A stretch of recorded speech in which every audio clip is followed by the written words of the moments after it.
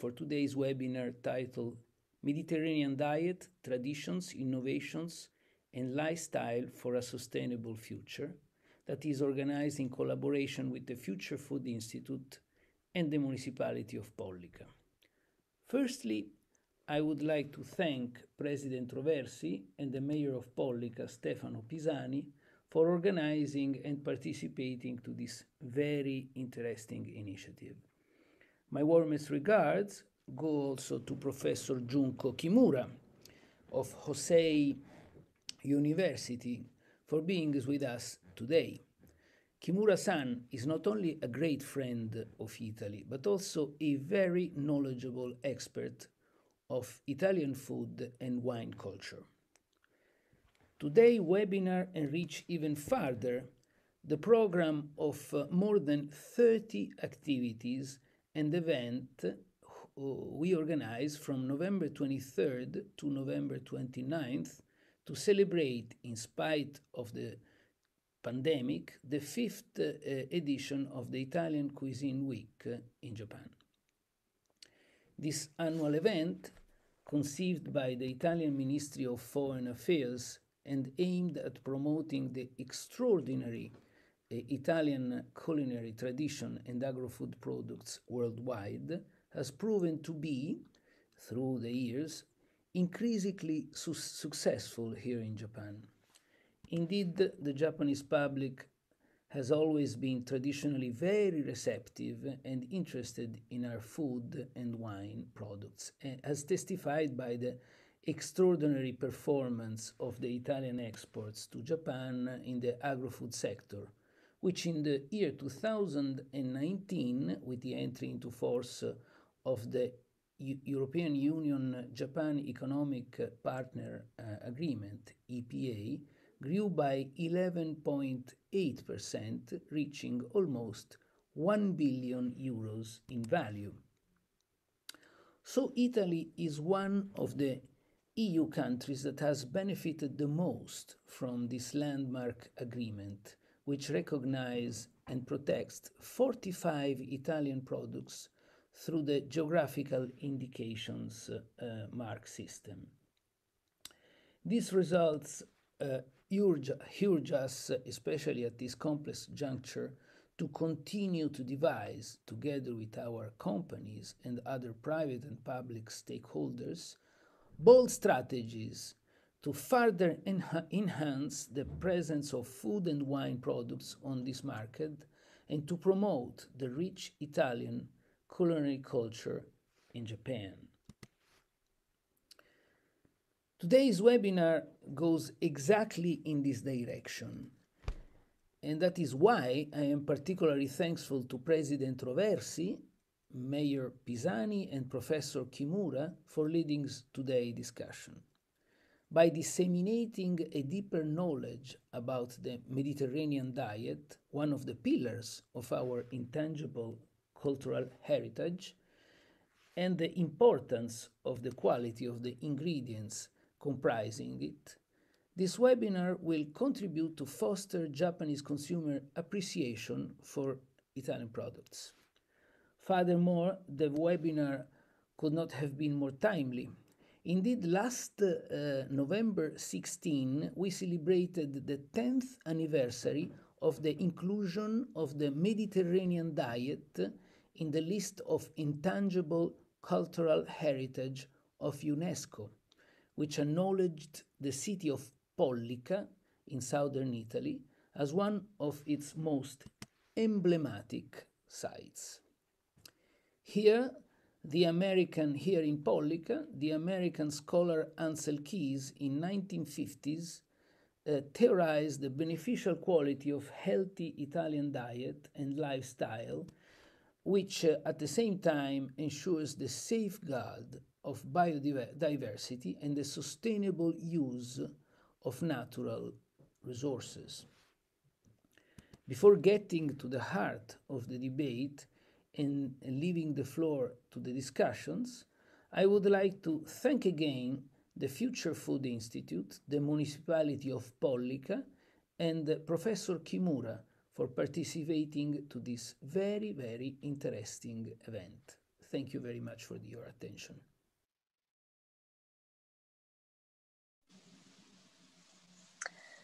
So thank you so much, Ambassador Starace. As you know, we are always very, very happy to join our community in Japan. The Future Food Institute is proudly also in Japan in Kiyobashi Living Lab. And we are very glad today to celebrate together with our community in Japan, something that we really care about. So celebrating the Italian excellences and also spreading around the world the Mediterranean heritage. So I'm very glad today to share with you some of the insights, some of the stories, some of the values that we have been always seeing represented in something that is part of our heritage, but that now we know is also an heritage of the humanity. Today, as Ambassador Starace said, we have two very important people with us that can actually help us to better understand which are the values of the Mediterranean diet. So first of all, I would love to invite the mayor of Pollica, Stefano Pisani, here on stage with me, because I would love him to share with us which is the essence of Pollica and what is actually his experience living in a place that has more than 2,000 years of history. So Stefano, I leave the floor to you. Good afternoon. Thank you, Sara. Thank you to organize the webinar. Thank you to the ambassador. For Pollica is very important to ask to tell about Mediterranean diet around the world, because for Pollica is very simple. Talk about Mediterranean diet, because for us is the normal life, the normal way to do the thing. We produce food, produce normal in the normal way. We produce the biological food. We have a big many elements of biodiversity, and probably the other most important thing is the culture and the tradition. Very straight, very very close to very close to the culture of Mediterranean diet. For example, when we eat food, we don't eat only the food. We stay together and we create a specific relation with other people and produce the new culture. We discuss, we produce many relation about between people, and this is only an element. But the most important thing for the Mediterranean diet is the different evolution by 2,500 years old to today. We have we put sorry for my English. I have some problem for English with English, but I try to explain the best way the value of Pollica. Mediterranean diet in the 2010 was recognized as a cultural heritage for humanity by UNESCO. Why? Not only for the food, not only for the diet, but it's very important because it was recognized as a lifestyle, a way of living, a way to live, and the people discover that the normal life was defined cultural in immaterial cultural heritage, because the UNESCO recognized the culture, the specific value of the culture. I'm so sorry for English, but probably the best way to discover the Mediterranean diet is to discover Pollica and Cilento, a national park in the south of Italy, where we have 33% of the Italian biodiversity. This is the other value of the Mediterranean diet, the environment. If you want to preserve the Mediterranean diet lifestyle, you need to preserve the environment.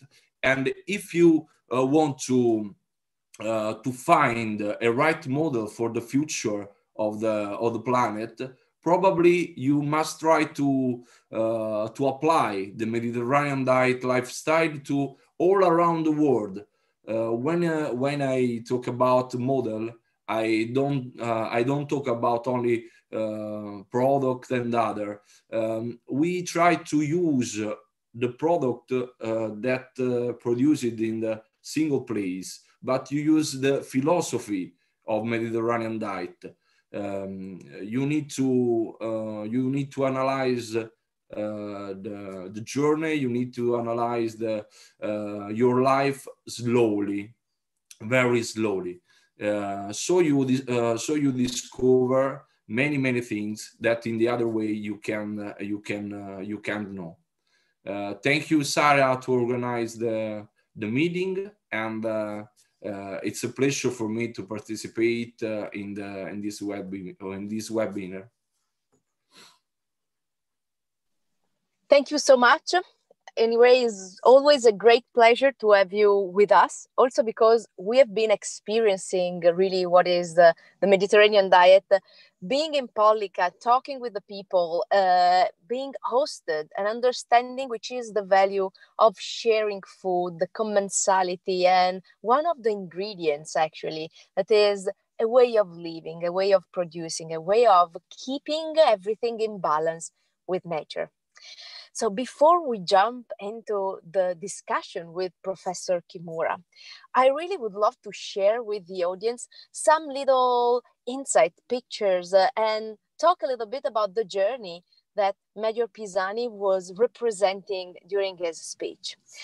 So when we had the chance really to be in Pollica and see and live with our real experiences, what is about the Mediterranean diet, we actually had the chance to get exposed to the origin, the history, and as Major Pisani was saying, the philosophy behind this incredible treasure, let's say. Of course, as we know, UNESCO has been nominating the Mediterranean diet as a global heritage. But not just because of the food is good, not just because of the incredible produce that you can find over there, but because it's a set of values, rituals, songs, cultures, and many elements that we have been collecting for more than 2,500 years. Last summer, as Future Food Institute, we had the chance to work very closely with the community of Pollica and Cilento, and together with FAO, the Food and Agriculture Organization of the United Nations, hosting in Pollica an amazing boot camp to train climate shapers, youth that want to tackle the major challenges we are facing as a humanity, starting from food. And we decided to start from, let's say, what we consider the origin of our culture related to food, starting from there and starting exploring what the history have been teaching us.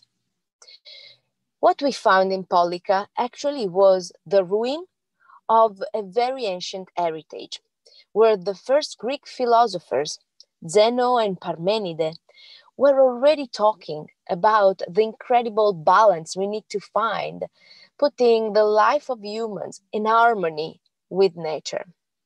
And of course, if you have the chance to explore and deep dive and read all the lectures of those philosophers, you can find a lot of connection with what we see now represented also by the Agenda 2030 of the United Nations, the Sustainable Development Goals.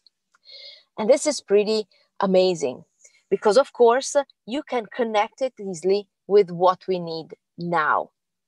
But also, if you go on some centuries, you can also know that those philosophers were not just talking about ephemeral things. They were not just talking about thoughts, but they were also taking care about something more.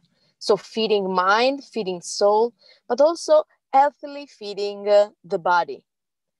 And this is the reason why in the same area, after some centuries, came to life the first Western medical school, the first school that we can recognize, the first medical school of the Western world, La Scuola Salernitana. And of course, we are starting to connect the dots. A lot of awareness about the balance with the environment, but also a lot of knowledge related to science and the health of humans. But only after the World War, after Margaret and Ansel Keys decided to move to this area, studying how people living in the Mediterranean basin are actually benefiting so much, because they found out that these people were living longer, were not affected by many different diseases related to the cardiovascular issues. They started really connecting and understanding the reasons why those people, and in this part of the world, there were a different longevity. And so, thanks to Ansel and Margaret Keys, for the first time in 1975, someone named this way of living, this way of eating, this way of interacting with the environment, and this way of sharing food, Mediterranean diet, eating in the Mediterranean way. Of course, now we have been talking a lot in this decade about all the beneficial aspects of Mediterranean diet from the nutritional perspective. And also in my work, that I'm always focused on working with scientists, innovators, startuppers, technologies, I always have been focused just on the scientific aspects, on the data side. But I never consider actually which are all the other benefits of Mediterranean diet and all the values of Mediterranean diet. And last but not least, of course, I want to highlight this need of finding the balance. And I want to go back to the philosopher, to the Greek philosopher that were talking about the balance between the health of the people and the health of the planet. And this is what we need now. We need to change our lifestyle, implementing sustainable lifestyle. Sustainable lifestyle also, of course, means sustainable food choices that are good for humans and good for the planet, like the Mediterranean diet is. And here you can find in those graphics some little snapshot, because the same pyramid that you have been seeing in the previous slide is showing which is the real impact when we talk about the environmental impact of Mediterranean diet. What is the impact in terms of water consumption, which is the ecological footprint, which is the carbon footprint. And so you can clearly see that what is suggested to eat for our health is perfectly in balance with what is suggested to eat to keep an harmony in the environment. Last but not least, one of the values that I think is the most precious one when we talk about Mediterranean diet is highlighting diversities. Highlighting diversities because this is not something that belongs from just one city or just one chef. This is something that is part of an entire area of the world. It's like a community facing one unique big lake. We are all connected and united, highlighting all of our diversity. And the cross-pollinations of culture, of seeds, of rituals that we have been seeing sharing during these 2000 years, of course, have been creating one of the richest way of living, one of the richest environment, one of the most thriving society. If you think about the richness of biodiversity that you see there, and also the richness of use and way of creating and give space to creativity in how we share food. So the Mediterranean diet is not just something that belongs from Cilento and Pollica, but it is an experience that we share together with 6 other communities facing the Mediterranean, passing the Mediterranean Sea: Morocco, Croatia, Portugal, Spain, Cyprus, Greece, and also all the other countries around that have been benefiting from all of that. Last but not least, I have been talking about the training experiences that we are co-organizing with FAO. This is an amazing experience, and we strongly believe that to implement the 2030 agenda and to implement this sustainable business, this sustainable lifestyle models, we need also to invest in education and schools, but also educating youth, educating new young leaders. And this is the reason why we are hosting those boot camps. Actually, we also host a boot camp in Tokyo, focus on the balance between climate smart cities and climate smart farms, but also talking about sustainable and regenerative kitchen, because we see many connection with the Japanese culture. But I want to invite you here to join us in Pollica in September, as Major Pisani says, because if you really want to experience what Mediterranean diet is, it's important to experience it and be there with your mind, with your body, with your soul. So this is for sure something that we would love to share, inviting you all, inviting this audience to join our bootcamp in Pollica in September. I'm stopping sharing my screen, and I want to go back and invite now on this virtual stage with me, Professor Kimura. We are very glad to have you with us today. And I would love really to start to share which are all of those magical ingredients. And also, if we can, to connect a little bit our traditions with the Japanese tradition, because I see that there are tons of connection between these two cultures. Thank you very much, Sara. And can I share my slides to start my talk? Absolutely, yes. Can you see it?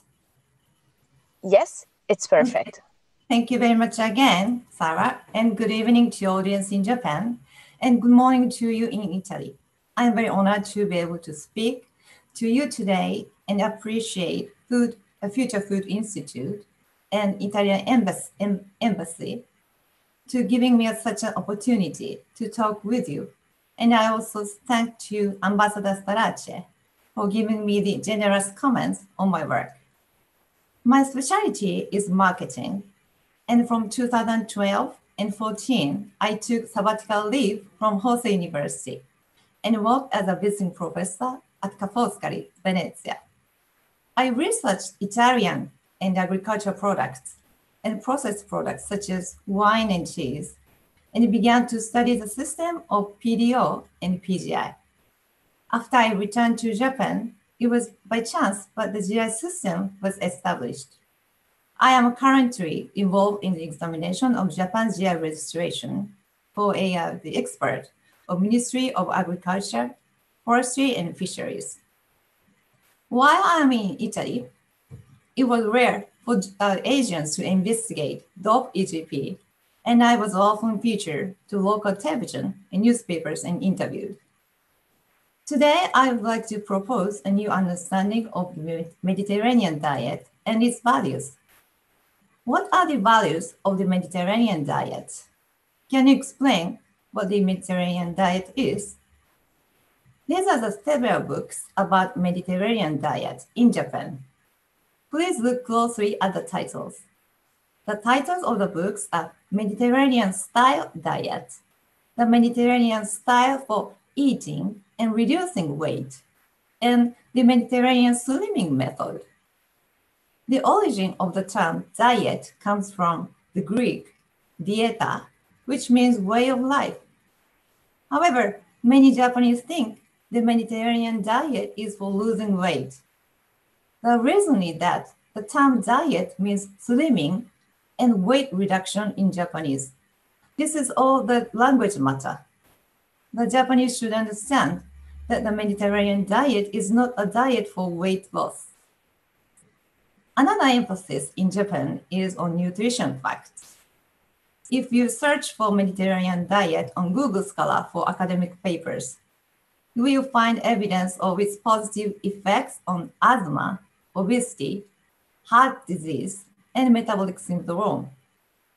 These essential effects on physical and mental health are only for a portion and do not complete capture the entire value of the Mediterranean diet. My focus today is not on the Mediterranean diet itself, but on the values people receive from it. What should children be taught about the Mediterranean diet? I will explain commonalities of the Mediterranean diet and washoku, and social relationships and sustainable territorial development. Let's look at the Mediterranean diet and Japanese cuisine, washoku, to understand their common values. The definition of the Mediterranean diet as an intangible cultural heritage was registered in Italy, Spain, Greece, and Morocco by UNESCO 2010. And those characteristics are already mentioned by Sara and the mayor of the Pollica, excuse me. So what about washoku? Japanese food has also been registered as an intangible cultural heritage. Let's look at the reasons for registration. Washoku was not registered for specific dishes such as sukiyaki, tempura, sushi, but it was registered for the Japanese food culture, and that it has been passed down from generation to generation and has strengthened regional ties. 5 features for Japanese food are very similar to those of Mediterranean diet. So I think that many Japanese understand the values of the Mediterranean diet, comparing to that to Japanese washoku. Olive oil is probably one of the representatives of the Mediterranean diet. How much olive oil do Italians and Japanese consume? Italians consume 1 kilogram of the olive oil a month. Annual consumption was 400 tons in Japan and 540,000 tons in Italy, which was 135 times higher. In 2013, Italy was 600,000 tons. Japan was 55,000 tons. Although Japan increased more than 10 times, Italy was 11.7 times more than Japan. The annual per capita is 12 kilograms for Italians and only 270 grams for Japanese. Generally speaking, values of olive oil include functional value and symbolic value. Functional values include nutrition and umami. Olive oil is used as a condiment in Italy. As a symbolic value, olive oil appears in ancient Roman mythology and was also used in religious ceremonies. But here, I would like to reconsider the value of olive oil in the Mediterranean diet. Specifically, 2 points to be noted are social relations and territorial. I conducted a survey while living in Italy, which plays an important role in socialization with other people. Olive oil builds social relationships in the dietary practices of Italian consumers. Have you ever heard the term convivio? It literally means banquets or feasts. Con means together, and vivo comes from vivere, which means not only eating together, but living together. Food is not just something to eat or source of nutrition, but involves social relationships. It is closely related to cultural aspects. The Italians talk about food, but behind that, they are talking about social relationships and their culture. Social contexts embedded in food include bar, aperitivo, passeggiata, and mercato. Let's examine mercato here.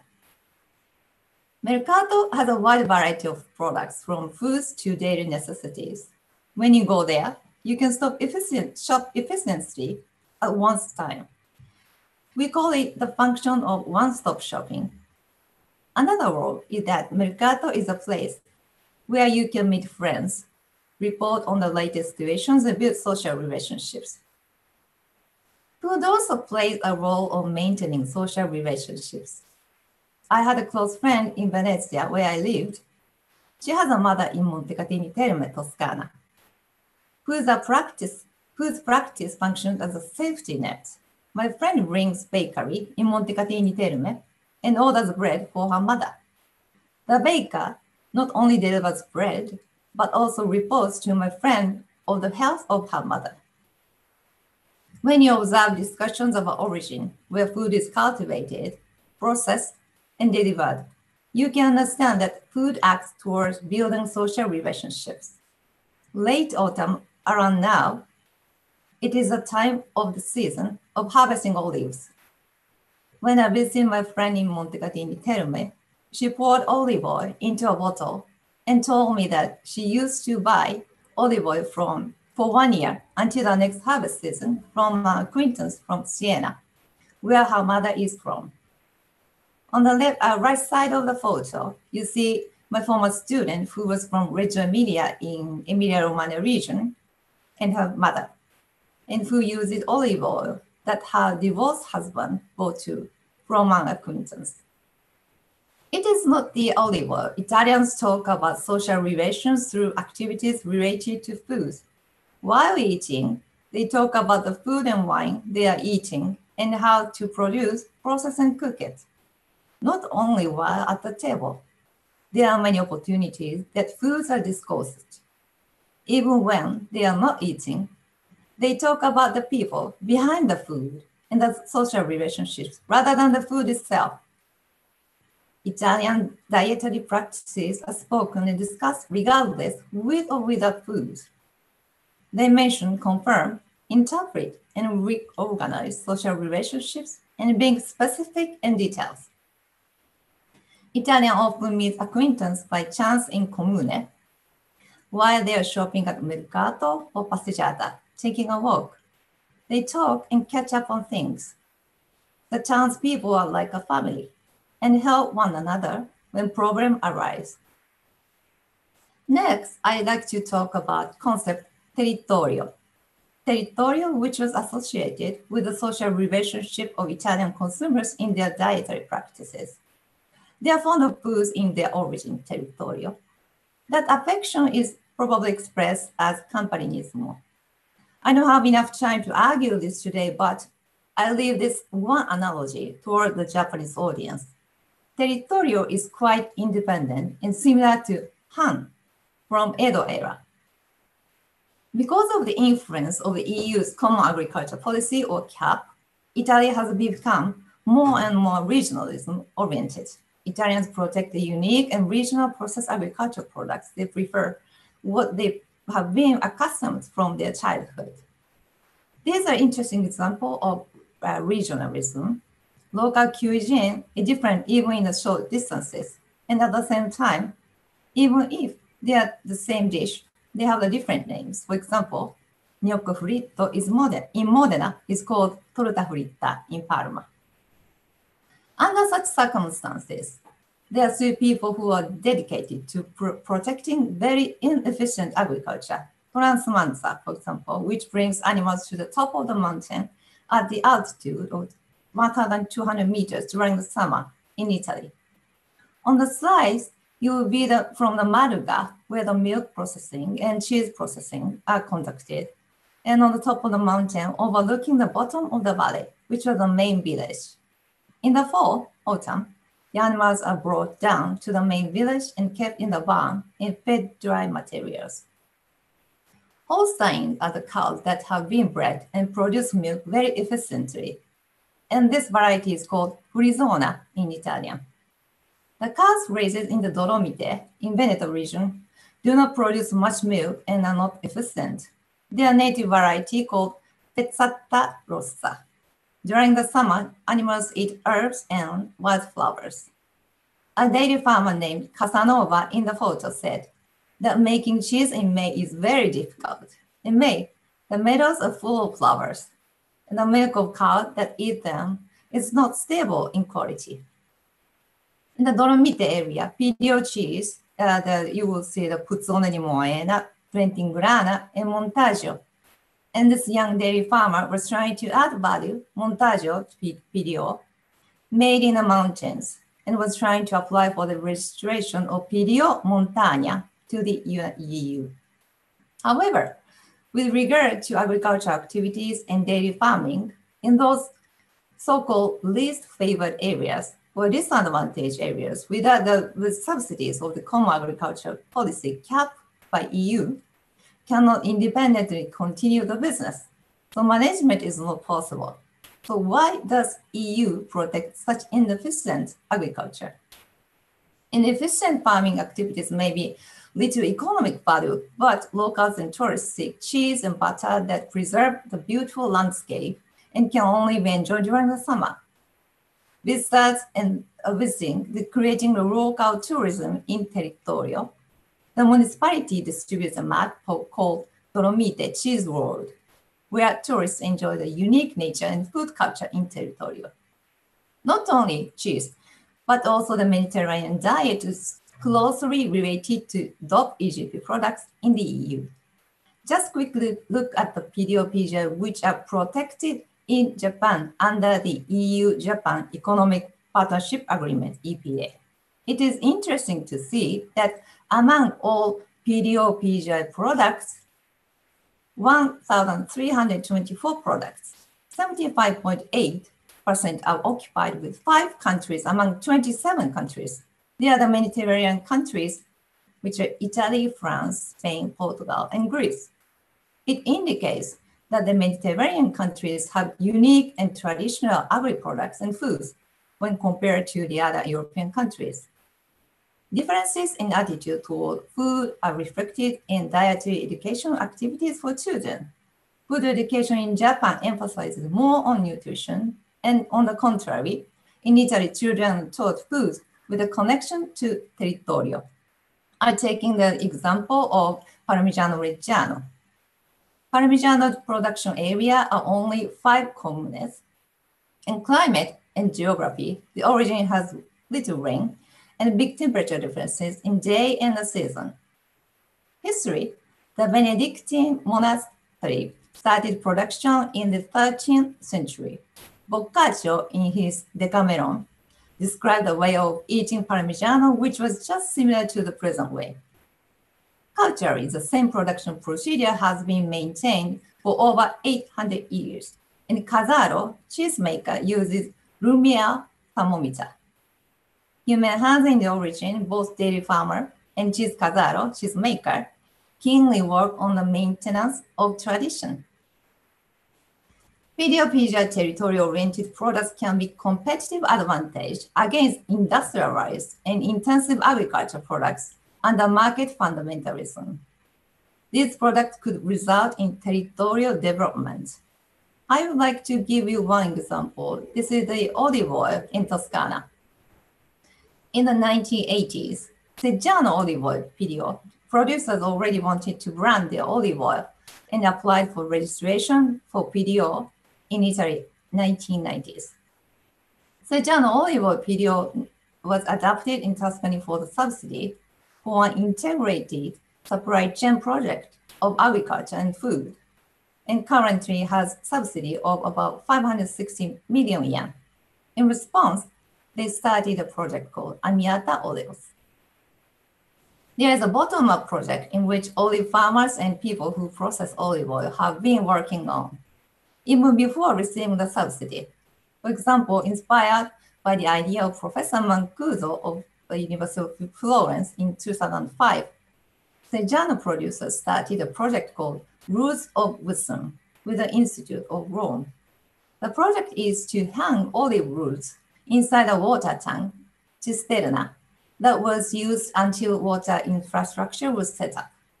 The residents of Seggiano saw the Roots of Wisdom as very innovative, which led to the establishment of the Olive Oil Museum. They have not built any new facilities for the Olive Oil Museum, but use the existing resources and old frantoio, the olive mill. Other existing resources have been repaired, and people can wander around like the venue of the expo. It is called Diffuse Museum, Museo Diffuso. For example, the Sunrock worship place where the fresco of 1490 are preserved. From Roots of Wisdom Square, you can look down its view.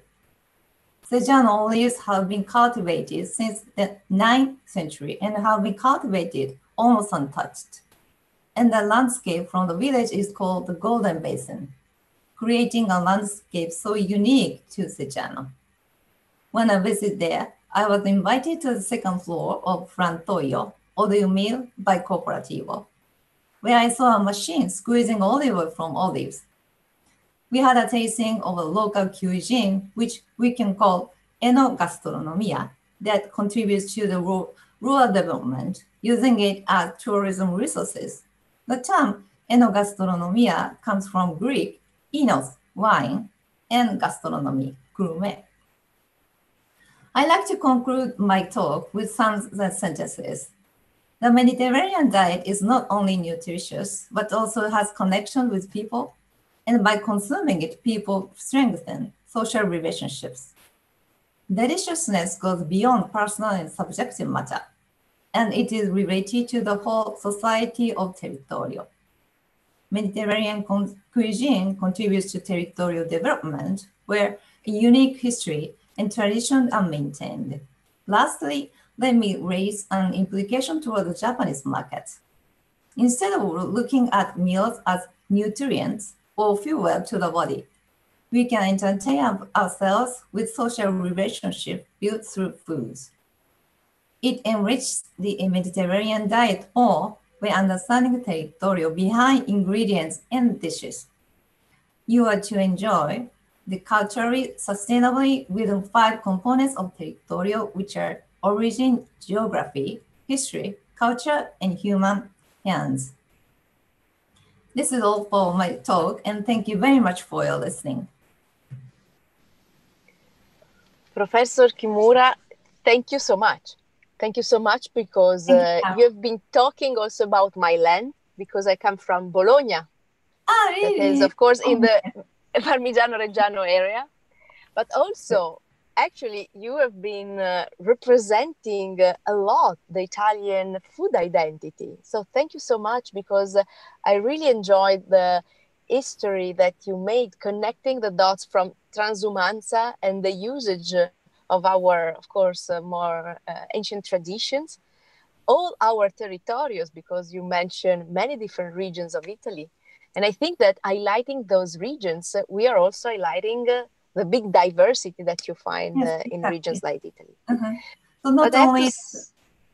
I have to say that if someone has the chance to travel also around Japan, you can find how big is the diversity of food, how big is the diversity of ingredients, because of course, tourists maybe just think that Japanese food is sushi, but when you start to open up the big variety of foods that you can find in the different Japanese region, you discover an incredible source of traditions, rituals, ingredients, and so on. So it's been really enlightening to hear your representation. And I have to say, also with Major Pisani, I think you should come and visit us. I think you should join our program and start and to come and visit us and visit Pollica. we really would love to have you with us at our boot camp in September. So I want to ask you just one thing before we leave.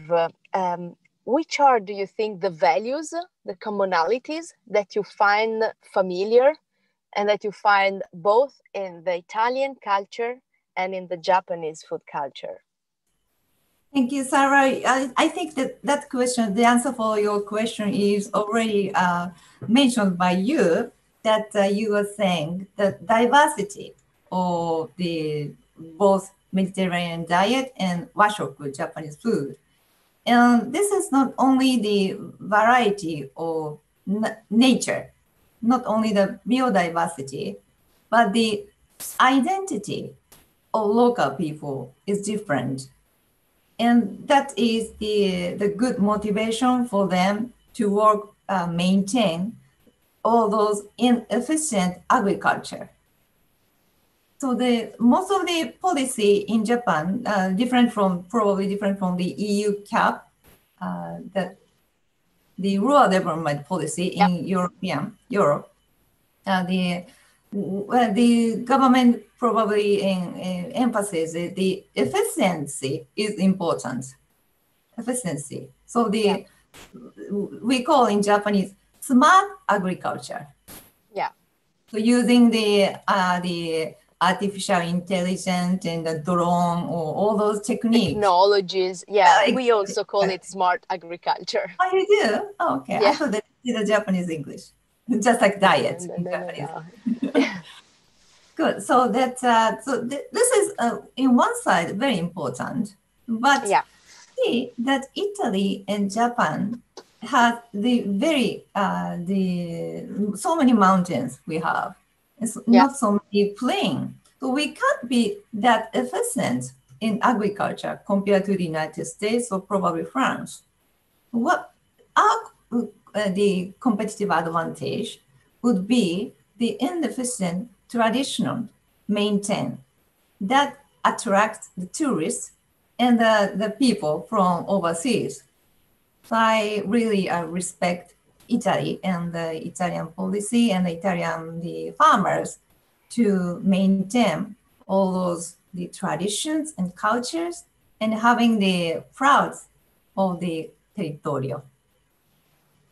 Yes, but I also think, and this journey that we are doing around the world is really enriching for us, because we started to talk about Mediterranean diet involving many different Italian embassies around the world, talking with professors like you or Ministry of Culture in different countries. And so I'm really starting to connect the dots with Mediterranean diet and many different other countries.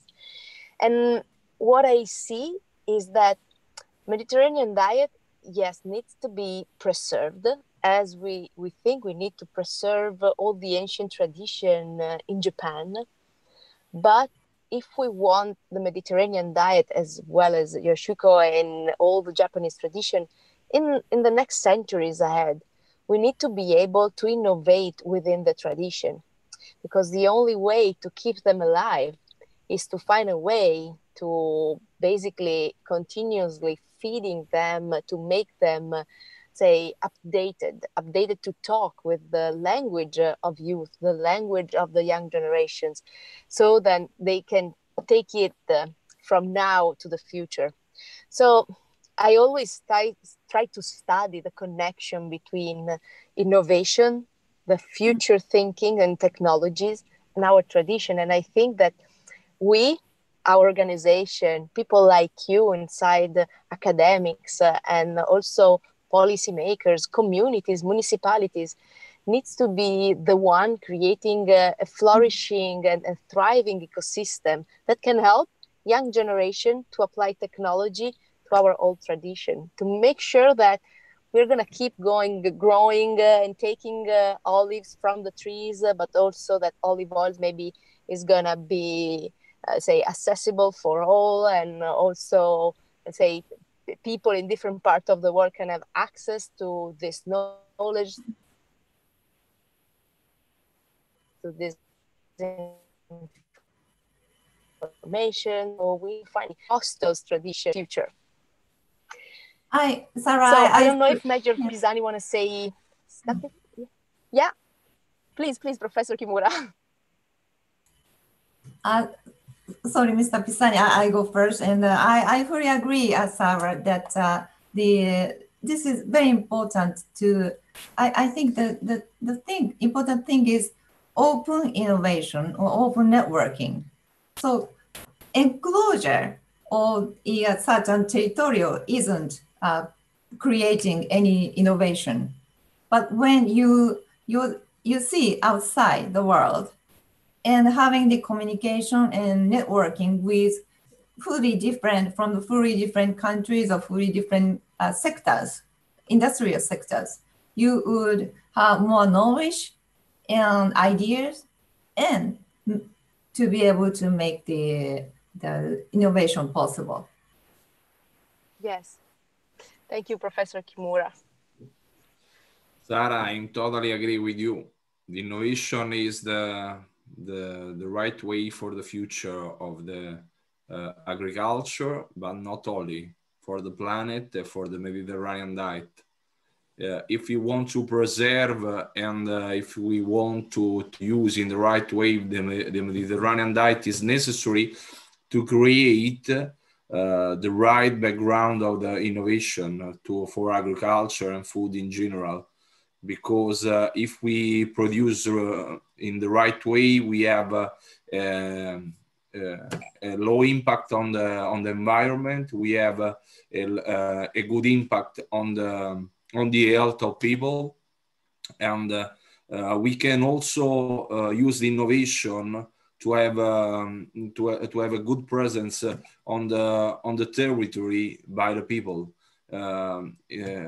Normally now, the small village in Italy lost people. Many people go to big city, but not only in Italy. All around the world, many people want to stay in the big city, and this is a problem because when you live by the small city, you lost a part of culture, a part of tradition, and a part of value.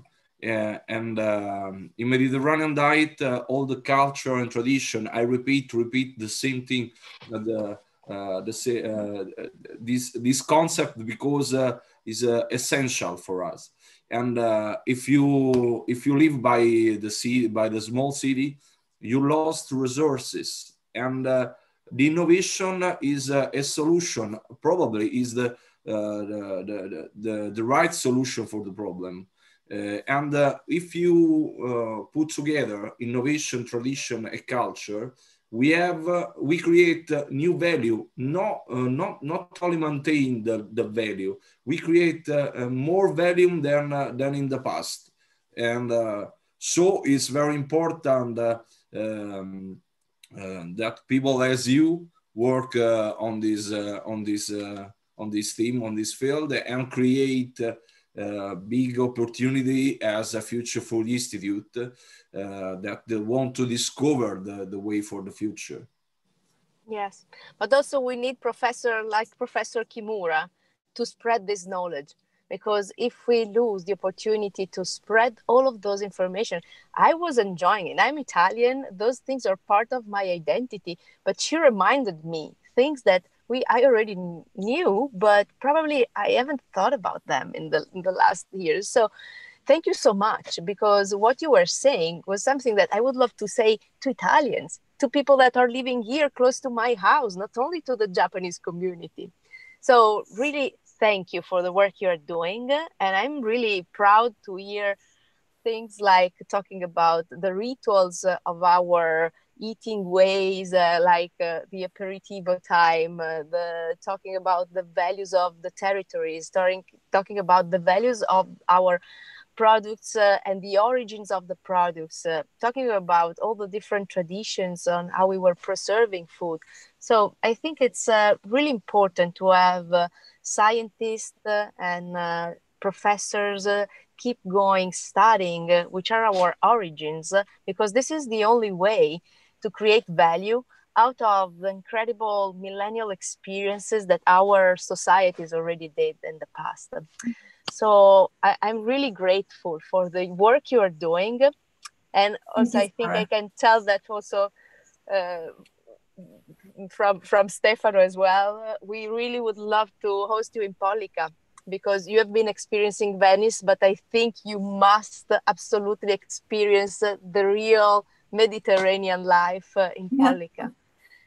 So we would love to you have are you with welcome us. in Pollica. When you want, you can go come in Pollica. It's a pleasure. Yeah, I would love to. I've been to. You are in Campania, right? Yes, yes. Okay, I've been there. In the south of Campania region, in the National Park of Cilento, you can find Pollica and other beautiful place as archaeological site as Velia or Pestum. So you can discover the real taste of Mediterranean diet and the real culture of Mediterranean diet. So when you want, you can come. It's really living in a documentary. So it's really a learning experience. Everything you do is a learning experience. Yeah, only place that I researched in Campania was the mozzarella bufala Campania production area. So I have to visit you next time. Exactly. So I want to really thank you so much for your work. I want to thank, of course, the Italian Embassy in Tokyo for organizing with us this event. I want to thank, of course, Ambassador Starace, that is always supportive of all our initiative in Japan. We are going to officially open our Future Food Living Lab in Kiyobashi in 10 days. And Ambassador Starace is going to be with us. So we're very happy to be an important Italian hotspot in Tokyo. And of course, I thank the Mayor of Pollica for being such an amazing companion in this journey around the world. We really would love to highlight the Mediterranean lifestyle as one of the best way to achieve the Sustainable Development Goals and the Agenda 2030 of the United Nations. So thank you so much. Thanks to our audience, and we hope to see you soon in person. Thank you. Thank you very Ciao. much. Thank you very much. Yes, Ciao. Bye-bye. Have a good day.